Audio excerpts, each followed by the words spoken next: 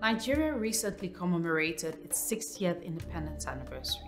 Its citizens greeted the day with mixed feelings. Many, while grateful for a country they could call their own, were saddened by its poor development indices, in particular endemic poverty and insecurity. Many attribute this state of affairs to bad governance, but feel constrained in hearing their views on this. The civic space in Nigeria has increasingly become repressed, and free speech has become increasingly difficult. How can you decree capital punishment for exercising, quote unquote, a God-given right, which is freedom of speech? We were not born in silence. We were born with the facility of speech. And speech is supposed to be the conveyance of the realities of life as we see, as we experience that life. The government has also sought to regulate civil society through draconian legislation with very troubling narrative on the role of civil society in Nigeria. The decency we have in our country, the decency we have in the society is basically because there are people who are fighting for our rights to be upheld. And when you find a situation where most especially the business communities think to all about fraternizing with the political class and just getting their way in there, they forget that when the civil society is shut down, it means those in government are capable of doing whatever they want to do unchecked. Corrupt, forces of destabilization, funding terrorists. But are these charges true? Are they a misunderstanding or a deliberate attempt at tainting the public's perception of the only true opposition demanding accountability, rights, and dignity? From the first day that we returned to democratic rule, and the people who have been in the forefront of holding this line, civil society. They've been the ones who spoke up during the time of Obasanjo, the third term attempt, the unlawful and undemocratic removal of governors. They were in the forefront. In roughly 60 years preceding independence and the 60 years that have followed, Nigeria's civic leaders and groups have been at the forefront of framing the nation and its development. At every turn in Nigeria's history, civil society has pointed directions for growth, democracy, education, health, and nationhood. In this span of time, organized civil society has displayed fervor and bravery in the face of systemic tyranny and state capture. Nigerians have refused to be docile, and each generation has had its moment of stepping to the plate and demanding for a Nigeria that works. The most recent step into the plate began merely a week after the nation's 60th independence anniversary. The country witnessed one of the best coordinated social movements in its history. Across Nigeria, thousands of citizens, in particular its young people, took to the streets to demand an end to the Special Anti-Robbery Squad, popularly known as SARS, which for years has been known for its brutalization and extrajudicial killings of many innocent Nigerians. If you gather 5 people in Nigeria, certainly in Lagos and probably in Nigeria today, you will find that at least 3 of them know somebody who has had some encounter with police brutality. It may not be SARS, but it's they will certainly be able to recount that to you. And I think, or extortion or whatever it is, the ways in which the police fall short of what they ought to be. There's something to be said about a citizenry that's young, a citizenry that's angry, a citizenry that's frustrated with not just the spate of killings, but the intentional disinformation, the intentional misinformation, but also the intentionality to sow seeds of discord across ethnic, religious, and political lines. The protests defied conventional Euro-led movements and were led by everyone out on the streets as well as those behind the keyboards on social media. What digital media did was to open access to a wide range, over 30 million Nigerians, for example, write editorial opinion on Facebook every day. They are on Twitter, they are on so many of these platforms. So they are able to articulate their views, their vision, and they're able to fight their combats.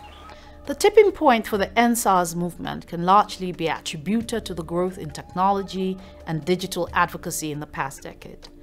Before EndSARS, Nigeria had witnessed several other iconic movements that began with the digital space, including the Not Too Young to Run movement, the VAP Act, the Arewa Me Too.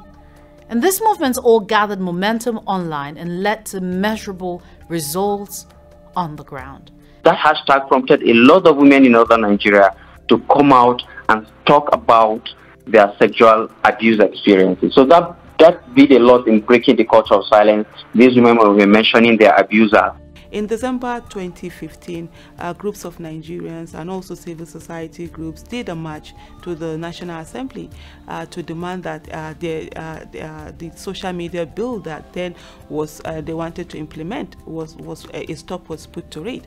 Even though 5 years later, it's still back on the table. But it helped because a lot of people didn't understand the implication. A lot of people didn't understand what it meant. And it took the civil society, you know, explaining to people, creating that awareness and letting people understand what was going on. The Nigerian civic space has been a vibrant and inspiring force, a fact that can be traced all the way back to pre-independence Nigeria.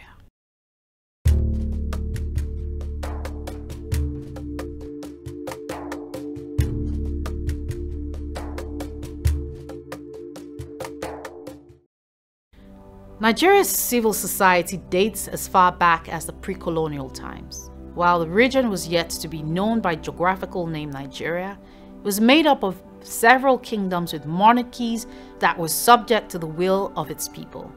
In these societies, there was always access to the public space to hear dissent and determine the trajectory for cooperation and growth. Then came the brutal invasion. From the south upward to the north, the British joined the mad rush to colonize the territory we now know as Nigeria. Iju Water Works in Lagos was the project of was a pre-colonial project. Okay, in 1907, they decided to set up Iju Water Works and to levy. Now the water was going to be piped up for the white people who were ruling the place. Okay, but the people who were going to pay for it were the locals who were going to be taxed. Now, the Eleko said, look, Eshigbaye Eleko said, look, this is not what it should be done. What should be done? If you want water to be piped for you, you pay for it. Not asking my people to pay for it. That is exactly what led to the Lagos water riots. They instituted several draconian laws, including the Public Order Ordinance, which forbade public gatherings and required police permits to be obtained for any gathering of more than 5 people. In spite of this, Nigerians still kept their dreams of an orderly society alive. Despite the regulation against public gatherings, Nigeria's civil society still organized several prolific movements during the pre-independence years. Many of these movements began as demands for better welfare for government employees. A foremost example was the Lagos strike of 1897, which was described as the first major protest of the colonial period in African history. The movement involved 3,000 workers in the Public Works Department who were demanding better pay from the colonial government. The Aba Women's Revolt in 1929 was also monumental, as it involved over 10,000 women who marched against the colonial government for seeking to impose a tax on women. The Aba Women's Revolt left at least 50 women dead and 50 others wounded.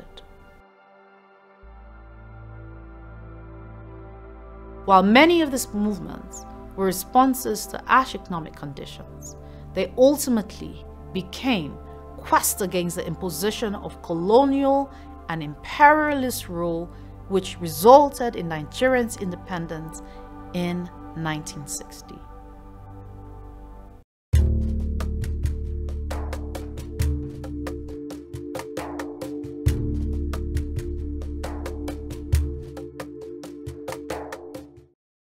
The years following Nigeria's independence saw a rise in civic movements across the country. This was a great movement for trade unions as well as professional and business associations, such as bar associations and media groups. Through different forums, these groups demanded good governance and adequate public services, including health, education, jobs, and improved governance. Communities and regional associations also continue to feature greatly in the nation's civic space, supplementing governance. The work civil society groups have done in Nigeria in educating citizens to be active citizens, to be productive citizens, be it the things that have been done with grassroots cooperative training, skill acquisition, and all of that, is something that we can take up and incorporate even in our traditional training models to help bring out young men and women who are self-sufficient, who don't need to look for employment. But government is not tapping into those resources as they should. The civic space had these active, progressive associations that were engaging against government to try to develop a progressive agenda for the country. The so-called rising sun of Biafra is set forever. It will be a great disservice for anyone to continue to use the word Biafra to refer to any part of the East Central state of Nigeria. The Civil War ended as the 70s began. And as with other parts of the world, the Nigerian civil society became more formal and professional. For the first phase of what I will consider civic engagement in Nigeria, the people used progressive associations. First of all, there were the formal student associations, the student unions of different universities, as well as the National Union of Nigerian Students, which was subsequently banned by the military. Hitherto, the most formal groups were labor unions, student unions, religious and community foundations. The Civil War was an avenue for new civic groups to join the Nigeria's civic space, and from then on, the country witnessed an increase in civil organizations.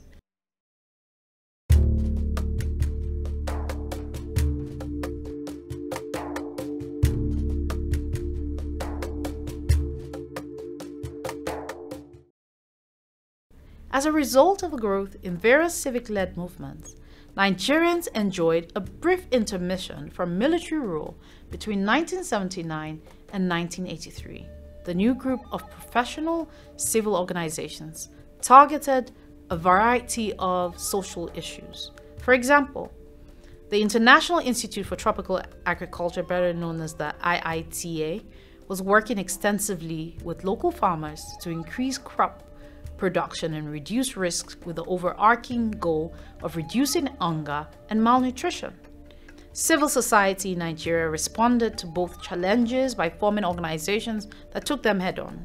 For example, the Nigerian Bar Association became more assertive in demanding for the government to respect the rule of law, and in 1984, it protested the suspension of due process and the systematic rule of military courts instead of civilian courts to prosecute. Activists and media organizations were mostly targeted. In one such instances, two editors with the Guardian newspaper, Tunde Thompson and Nduka Irabo, were arrested and tried under a military tribunal for allegedly publishing false statements.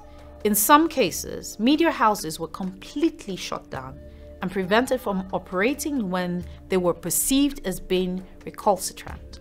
It was in this context that the editor-in-chief of Newswatch, Dele Giwa, was killed when a bomb delivered to his breakfast table by security agents exploded.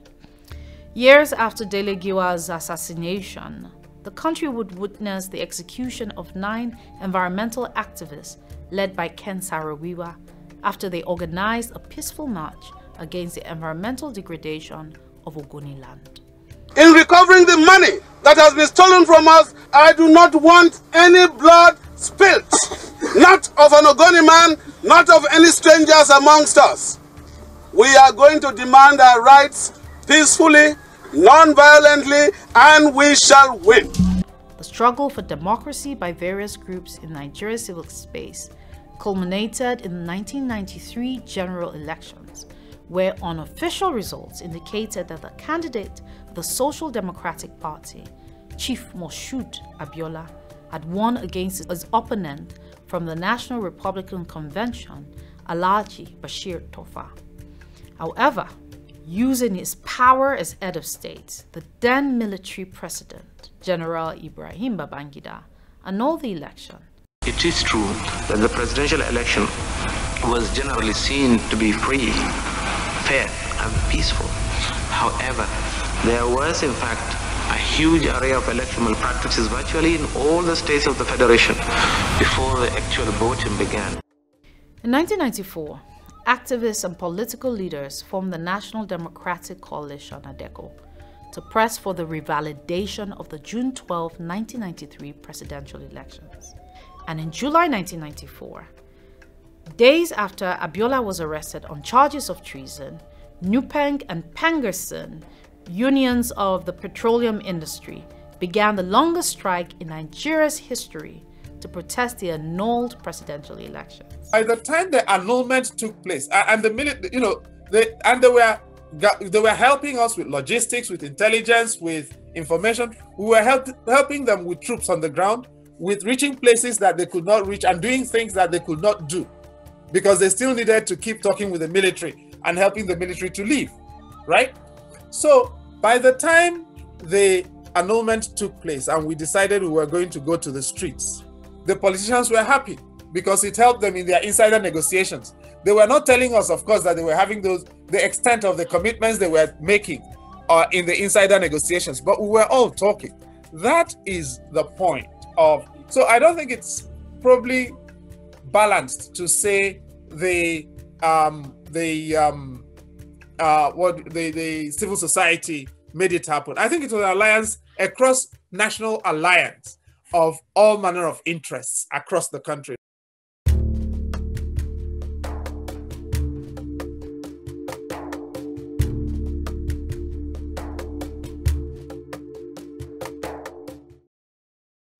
The return of a democratic system was a hard-fought battle that Nigerian civil society has been instrumental in winning. The victory ushered in a new era in the civic space where Nigerians could freely organize and advocate on policy issues. Corruption was one of the first issues to receive civil society's attention after the new elected democratic government was sworn in. The government worked to establish agencies to investigate corruption and fraudulent activities, while Nigeria's civil society organized outreaches to educate the Nigerian public on the importance of these agencies. Given the nation's long history of poor leadership, Nigeria's civil society organization has also heavily invested in promoting good governance since 1999. Various organizations are working to strengthen democratic governance as well as citizens' participation in governance across the country. A recent example of this is the campaign led by Yaga Africa, which sought to increase the participation of young Nigerians in politics and governance by amending the age criteria required to contest elections. The Not Too Young to Run bill was signed into law in 2018 by the President, marking an important victory not just for young people in civil society, for the entire Nigerian population.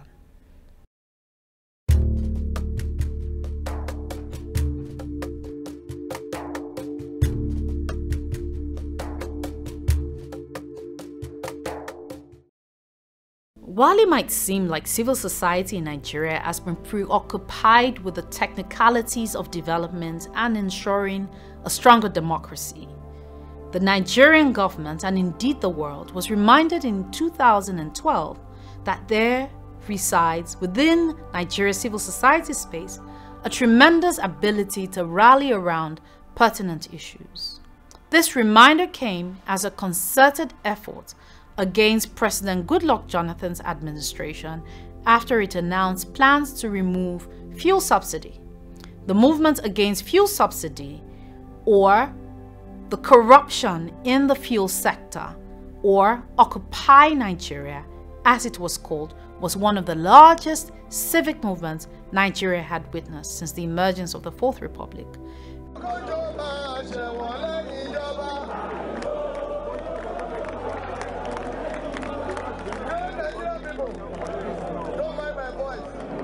have been on the field since Monday. I have an information for you. It's just to strengthen you. The federal government, by Jonathan and Madreke, have said they know Nigerians that within 2-3 days we'll be tired. I want you to prove to them that we are not tired. Nigeria's civil society is living through its most precarious times, but having survived years of military rulership while remaining active through it all, there's much to be said about its strength and resilience. There is no doubt that Nigeria's civic space will continue to require support both internally and from international community as it continues to tackle its multifaceted responsibilities while still grappling with a civilian government that continues to act like a military government. I must put on record that the attempt to stifle civil society groups in Nigeria is deliberate. It's not an accident. It is a progressive attempt by government to make the environment under which CSOs function to be difficult. That's the reality. They've done it with their bills, they've done it with their regulations, but the worst kind of disservice government has done to this country is the attempt to discredit CSOs, to look at them as people that are against government, to look at them as people that collect money from outside of the country and are not accountable for it, to look at them as people who want to destabilize the country. I think that's the biggest disservice and that's the biggest dishonesty on the part of government, because they know better. To say they truly have a democracy means our people must be able to organize themselves, dissent if they will, approve if they will, but our people must have a voice in governance, and that is what participatory governance is. Once you control civil society, we no longer have participatory governance. Every individual must make up his or her mind. There can be no second guessing, double standards. You cannot say it's all right. The boot which is placed on your neck, you cannot say that, oh, as long as it's worn by a black man, it's all right, or a black woman, it's all right. That it's only wrong when that boot on the back of your neck is worn by an external person. No, no, no. You just don't want a boot on your neck. Otherwise, you're subhuman. And that is what I would like civil movements always to be conscious of. With so much resting on the shoulders of civil society in Nigeria, it would be totally egregious to take away its liberties and indeed a huge step back to where it has fought so hard and so long to advance from.